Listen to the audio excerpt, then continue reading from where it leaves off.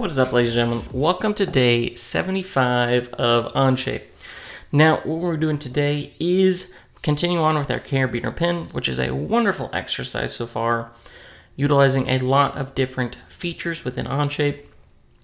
We're going to do one that I haven't done yet, and that is manipulating this ribbon on this left side, this browser on the left side, to make most use of our current efforts. So rather than reusing or repeating a lot of the geometry we've already made, we're going to reuse it to make our hinge here.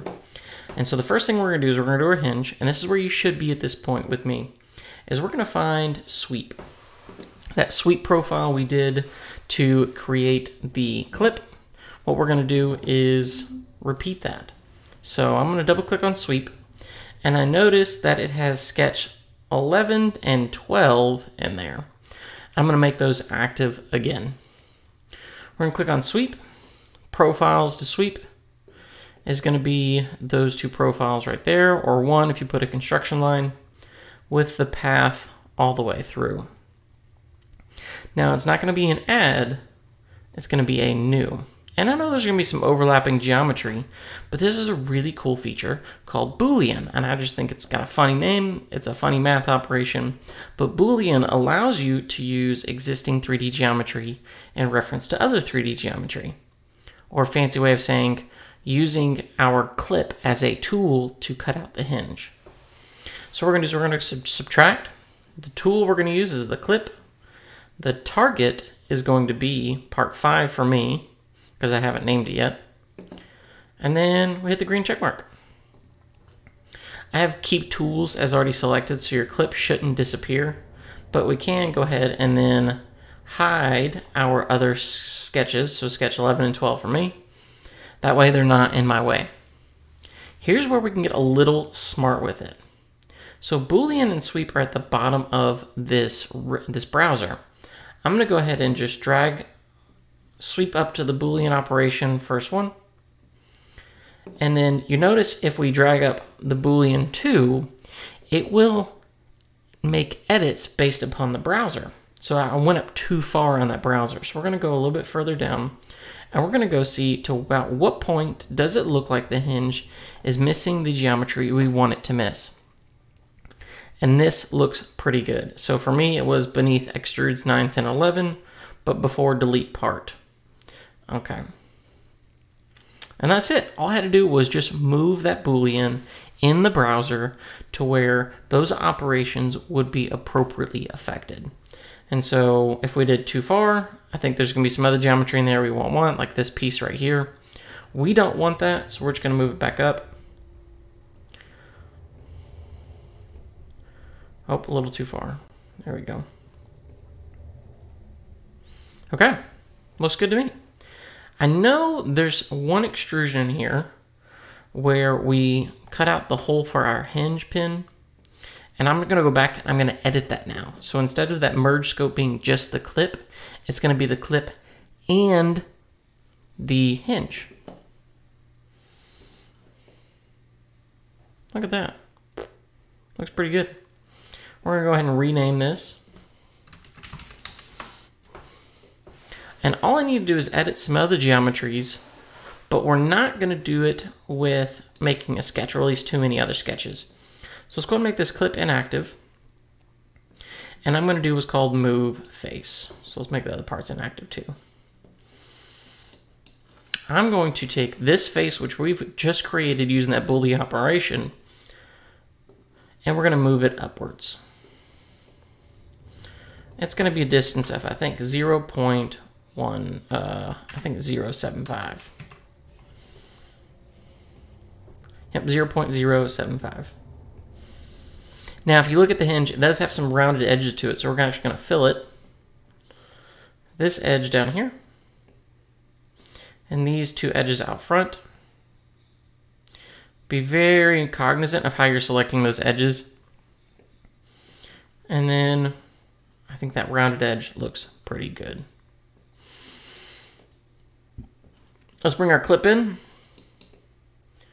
I think everything looks really, really good, except for the problem we got is there is no carving or no space for our spring to inlay on the hinge. That's the only piece we got to do, and then we're done, or at least with the hinge so far. So let's do that. Let's do a sketch.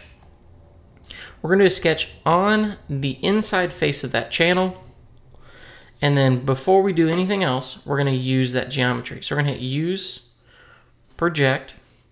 We're going to project all of those corners on that face. And we are going to run into an error code here. And this is an error code I'm going to teach you how to get around. So it looks like we got everything except for that final edge. Okay, if I make the clip inactive, we can see this is a completed profile. Looks good. We just want this path to continue all the way around. So we're going to use mirror. We're going to mirror, this is our mirror line. And then our entities to mirror would be this. Hit the green check mark and we're okay. Now, if we try to remove, and this is going to be 0.02, it's going to be flipped the other way. If we try to remove this middle portion right here, we run into a geometry error. And that's because this little lip here actually isn't part of our profile that we're cutting out. So let's make that edit. So let's go to sketch 15 where we just were at. Hit view normal to sketch plane, and let's increase. All I'm going to do is I'm going to drag out and increase the profile to remove. You could trim this up if you really want to, but we don't have to. So let's go back to extrude 15 and remove both of these profiles, and it'll remove that little bit of a peak you get there. So sometimes when you get a failed result due to Boolean geometry, that means you are trying to divide by 0 or trying to remove something that is already being removed. It gets a little difficult when you talk about the math part of it. The easiest way to fix that is to take your profile and overshoot it. That way you know for sure everything's being deleted only once. Okay. Looks good to me. Let's move this face up though, because this spring sits much higher up on this clip. So let's hit move face.